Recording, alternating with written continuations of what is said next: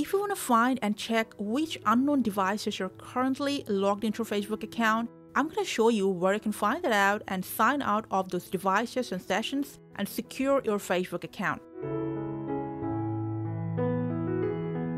Now for that, first open your Facebook app while you're logged into it. Tap on your profile to the settings or wheel icon. Go to Account Center, scroll down a bit, go to Password and Security.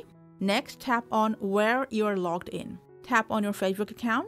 Here in this section, you will see a detailed history and location of which devices were logged into your Facebook account.